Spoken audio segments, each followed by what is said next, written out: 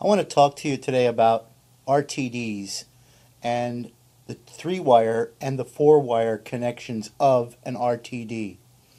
We should all know what an RTD device is and what it does. It's a resistive temperature device that is used to measure temperature. It's usually placed in a circuit called a Wheatstone Bridge. And I've built a simulator in Multisim to simulate a Wheatstone Bridge.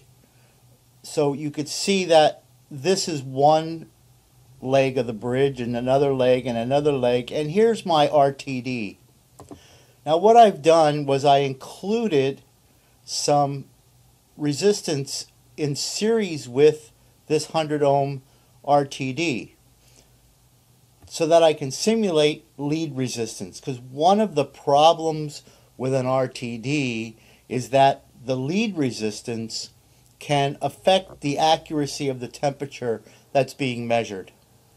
So I put these 5 ohm resistors in series because many times an RTD, first of all, has somewhat fine gauge wire going from the RTD device to the controller, and because it's a fine gauge wire, the resistance tends to be higher in those wires. So I'm using 5 ohm of lead resistance on each lead to really give you a more dramatic sense of how much error is in this circuit. So essentially, I built this Wheatstone Bridge with 100 ohm resistors. The RTD is 100 ohms, and that's referenced at 32 degrees F. Adding 5 ohms of lead resistance on each lead makes this circuit 110 ohms. Now we can calculate that out because there is a formula for doing that where V out, which is this voltmeter, this is the voltmeter that's going to measure the bridge as to whether it's in balance or not. And if it's in balance, it should be 0 volts. So it's V out is equal to V source, and I'm using 10 volts as my source. And I did that just to make the math simple. Times, and then it's R2, which is 100 ohms, divided by R2 plus the RTD minus the source voltage times a half. The reason you do times a half is because I'm only doing this half of the bridge, and I know if I did the calculations on this just using Ohm's law, I would have 5 volts dropped here and 5 volts dropped over here.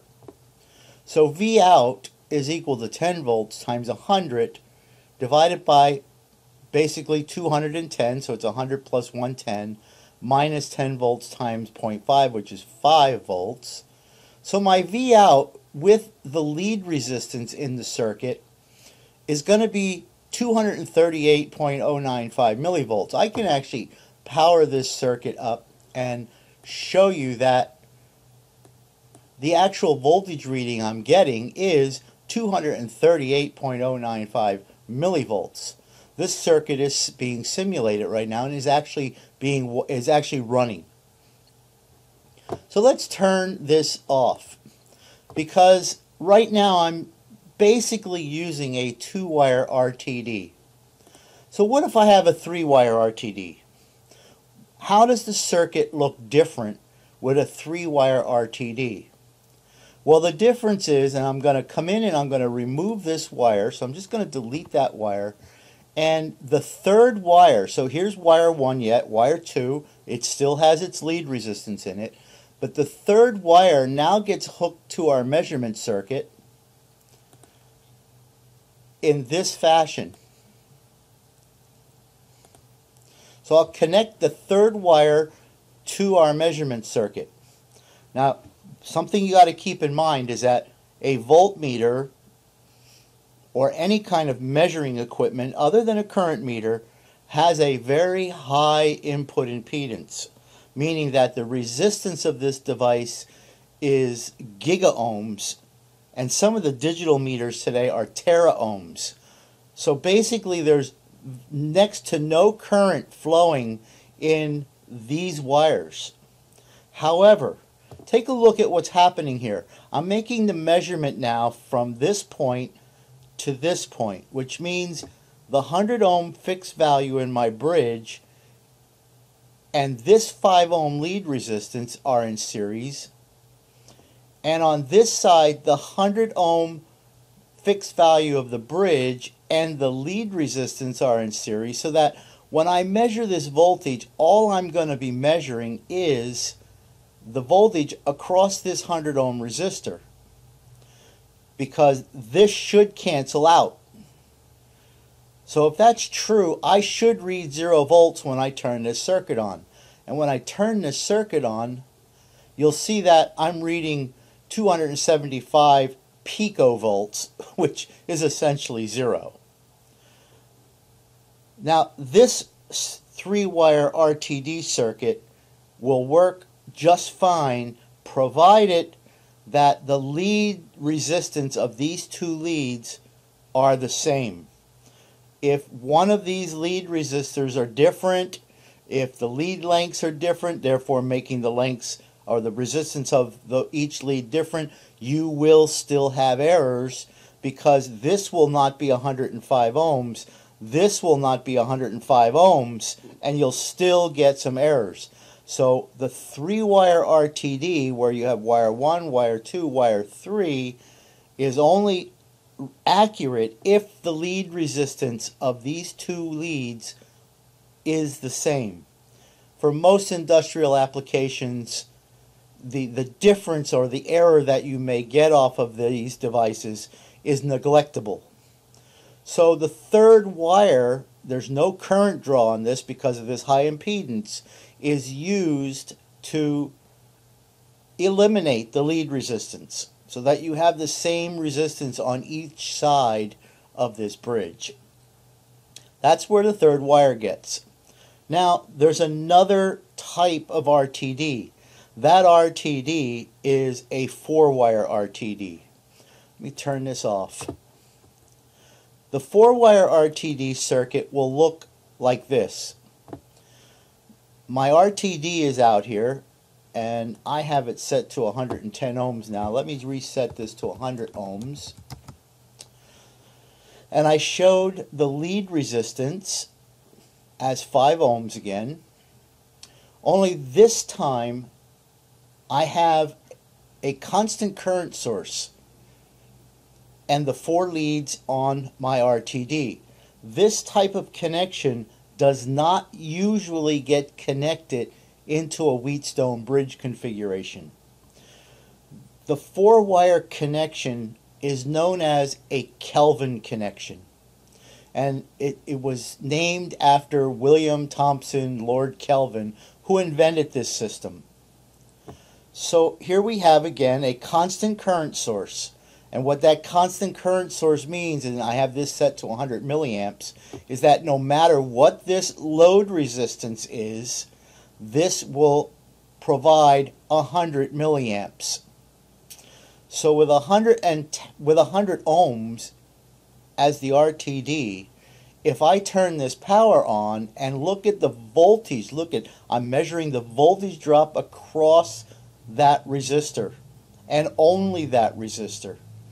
So if I turn on 100 milliamps current source, I should get 10 volts across this 100 ohm resistor.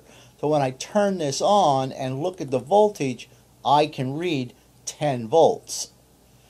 So that 10 volt reading, knowing that there's 100 milliamps flowing, tells me that this is 100 ohms.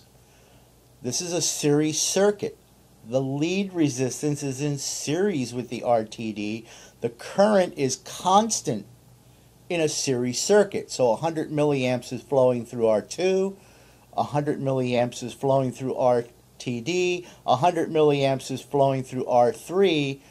If I measure the voltage across this RTD, I can then calculate the resistance of that resistor. Kelvin connections are used a lot in measuring high currents, where you might have a current shunt and then the current shunt has connections for a voltmeter on it, so that you're measuring voltage across that device based on the current flowing through it. And you can do the calculations. If I look at a table, and there's a table of Rtd values versus temperature, and I downloaded one, and I'm going to make this available to you. This particular table shows me temperature, and you can see it's a fairly large table here as I scroll down through it, but I wanted to focus on just everyday normal temperatures. I can see that at 32 degrees, this is 30, 31, 32 degrees, it is 100 ohms. That's always our reference point. If I go to 33 degrees, the resistance changes to 100.217 ohms. 34 degrees is 100.434 ohms. So as I look at this and do some of the math, and you can look at this math on your own, because it's fairly simple. It's just basic Ohm's law and a couple of proportions. I'm getting something that tells me that it's about 0.0217 volts per degree. So if I make this Rtd 110 ohms, let's make this 110 ohms. Let's see, 110 ohms, if I look in my chart, 110 ohms is going to be, approximately 78 degrees. It'll be a little more than 78 degrees. So let's take a look at this. So I'm going to measure the voltage across it. I got 100 milliamps flowing through this circuit, and I measure the voltage across that 110. I get 11 volts. I already said that it's 0.0217 volts per degree.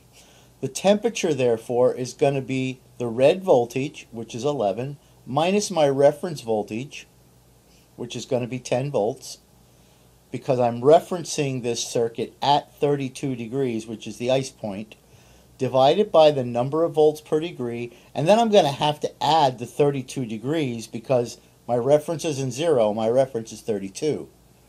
So if I take my 11 volts minus 10 volts reference, divide that by the 0.0217 plus the 32, as you do the math, you will get 78 degrees. You could work it the other way and say, I've got a voltage of 11 volts, I've got a current of 100 milliamps, the resistance is reading 110. So the circuit is different with a 4-wire connection. However, I have no effect now on lead resistance whatsoever. So this lead resistance can be different than this lead resistance, and I will get the same value no matter what it is, because I'm reading the voltage across this resistor. I hope that makes sense to you, and if you have any questions about it, please feel free to reach out to me.